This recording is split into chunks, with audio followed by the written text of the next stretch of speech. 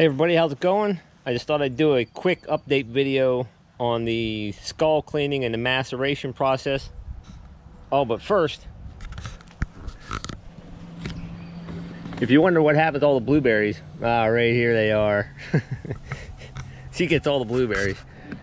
All right, back to the video here. Yeah, I had a couple questions about the maceration and stuff, and a couple comments about guys saying they do it a different way and whatever. And this is only the second different way I've done this. I've boiled one before, and I had like very poor results. I guess I didn't put enough effort into it and cleaning it and stuff. But pretty much I stuck these in a bucket, well, all 5 of these in a bucket last trapping season. Then they froze solid, and then this spring I just basically forgot about / ignored them, and they literally sat in those buckets for a few months. Yeah, probably, my wife yelled, a month.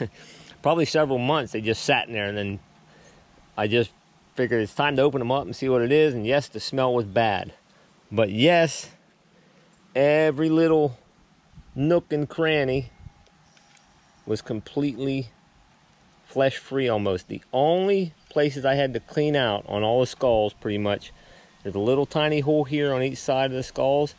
I had to poke some stuff out there, and some of the bigger canine jaws, like this coyote jaw right here, on the side here there's a hole. I guess it's probably some type of nerve, probably to go down for all the nerves of the teeth or something. I had to dig some stuff out of there. That was it. Everything else was completely gone. All the nasal, like, cartilage or whatever that is, the olfactory senses in the coyote and everything, that's still there. I guess that's what we're battling against, the coyote nose. And the teeth, they're either all out or they're completely loose.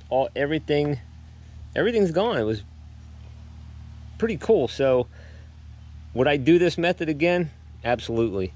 I might have made it look like it was more work than what it was. And yes, the smell was bad, but the smell is pretty much dissipated now. If I was going to do it again, or I probably will do this again, but I'll probably give them like 2 different baths in the peroxide, in the Dawn dishwashing liquid. Maybe that might help out. But the smell, there's hardly any smell left on them at all if you get right up to it and smell it. Yeah, this is the coyote. This is the only one that shows any type of maybe slight tooth decay. This was a big old male. And I got all the things separated here, but basically I got a bunch of 3D skull puzzles to put together. And I enjoy putting together puzzles, so I just got to keep everything separate. Yeah, like all the teeth, just figure out where they all go. It'll be cool putting them back together, really. And then we're going to dip them in paint. This one is the only one that turned out sort of brown. I may have forgot to put any peroxide in this one, because all the rest of them are, if you look at the rest of them, they're fairly white looking. And the teeth are shiny white. Everything's gone off the teeth. They're pretty much spotless. So it works well, but you do have to deal with the smell for a day or 2. So, all right, thanks again for tuning in. Hope everybody has a blessed day. It's been a beautiful summer. And there's my wife saying goodbye and still munching the blueberries. I'll have to go pick her some more after she eats that giant bowl. See, check this out. That bowl was full when she started. Nah, that's a little exaggeration. Don't be telling them that.